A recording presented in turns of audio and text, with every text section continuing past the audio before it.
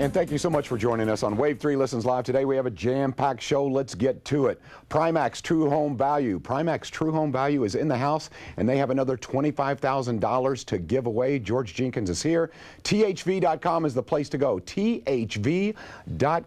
If you go there, you may win $1,000 today during the next 30 minutes of the show, so make sure you go to THV.com. Now, we continue our very popular ongoing series with Dr. Eli Karam. Dr. Karam is a licensed marriage and family therapist, and today we're going to focus on extended family difficulties. And when I say extended family, I'm talking about stepbrothers, stepsisters, in-laws, stepchildren. If you have any issues with extended family, give us a call now and talk to Dr. Karam, 571-5263.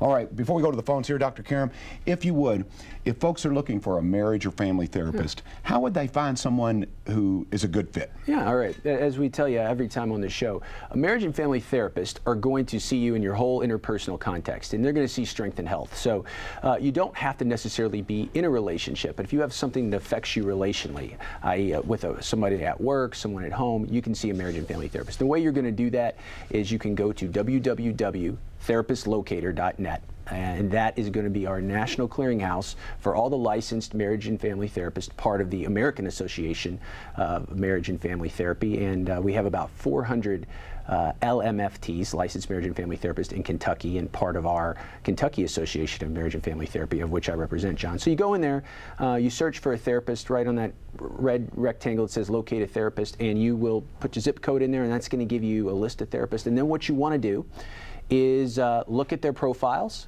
Many have a website. Click on there, find a therapist that's going to fit for you, or you and your partner, or you and your family. Make a call. Interview them. It should be about fit. Any LMFT should be able to give you 5 to 10 minutes of the phone, so you can figure out a little about how they're oriented, what they believe, and what their experience meeting with them should be like. And as I said, marriage and family therapists see a range of issues, family issues, mental health, and more. And they also take many forms of insurance, so you can find the right fit for you. All right. This is reality television at its best. Okay. I'm looking forward to these phone calls because this is sensitive when we're talking about extended family, and I'm sure it can get very complex. Let's talk to Derek, who is calling from right here in Louisville. Derek, welcome to the show. Good afternoon to you. Thank you, sir. I'm glad you're here to give me some guidance. All right. What's going on, Derek? Well, I'm dealing with most people look at family in terms of the nuclear family. Okay. I'm in a situation where it's a hybrid family. She has children from another marriage. I have children from another marriage. But the issue is trying to set a standard with the children from another marriage if you know they need some things. How do you deal with that sort of challenge?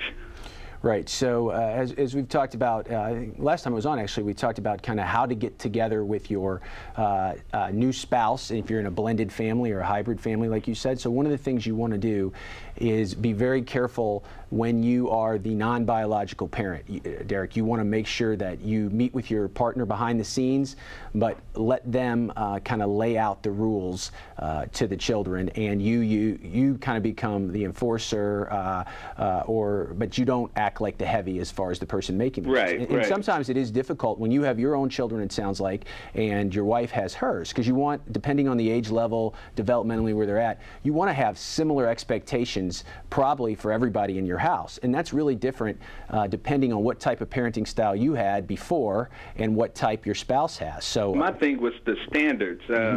My boys will not have their pants sagging. Their father's a little bit lenient. And then it's the example of what is this older child. You know, you want to make them feel as if they're yours, but you don't want the example to go off to the other children. And it's some things where it's when do you put your foot down? Right. And do you feel like you have the support of your wife in this? Definitely. Good. Definitely. The thing is, you have to deal with the continuation of rebuttal from the ex-husband.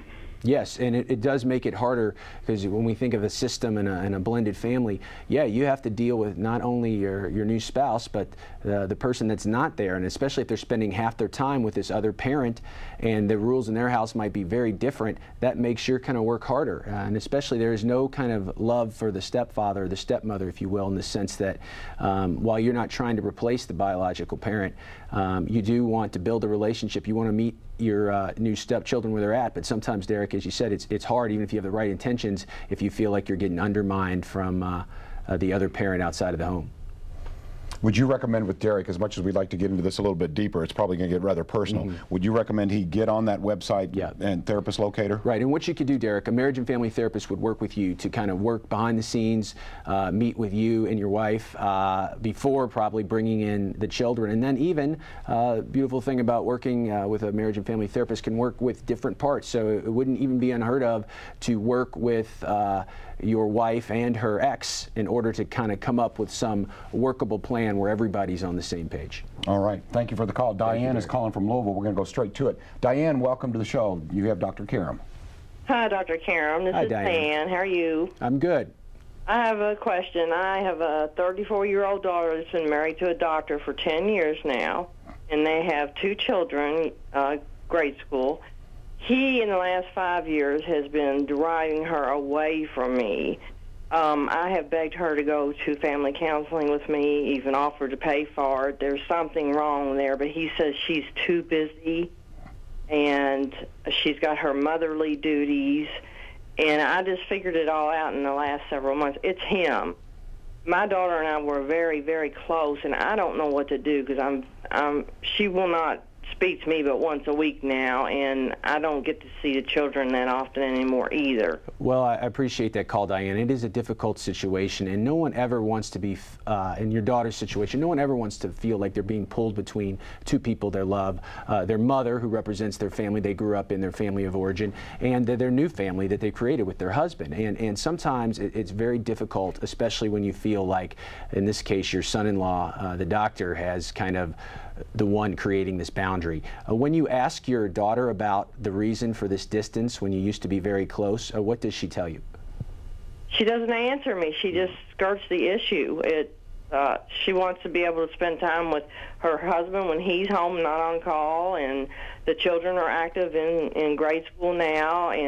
But I was there a couple times a week, to see the kids or do something with her, and she called at least once a day. And over the last 5 years, it's gotten, and he doesn't speak to me directly. He speaks to me through the children. Well, one thing you could do is acknowledge the tension and the idea that to your daughter, your relationship with your son-in-law is not what you want it to be, and that you understand that she is busy, she is a mom, she's trying to do what she needs to do, but you would like, as it fits into her schedule, you would like to be able to set up some structured time, and that way it gives you anticipation. And maybe it's not as frequently as you want right now, but it's structured, it's set up either with you and her or you and your grandchildren, and therefore you don't have to be unreasonable, and you're making a clear expectation, and that should be something she should be able to honor, whether her husband has a good relationship with you or not. All right, Diane, thank you so much. Once again, we're reminding everyone, because I think we've got lots more questions. Sadly, due to time restraints, we cannot get to them. But again, tell them about the therapist locator, if you would, Doc. You can go to www.therapistlocator.net. Also go to www.kamft.org. That's the Kentucky Association for Marriage and Family Therapy, of which I represent. You're going to find a lot of good tips and helpful cues on there. And you can also watch all back segments of Dr. Eli on Wave 3 Listens. So I appreciate that, and we'll see you in a couple of weeks, John. All right. And while we're going to break here, you've got time, thv.com. thv.com. You could win $1,000. So get on there right now. I'll be right back with George Jenkins of Primax True Home Value.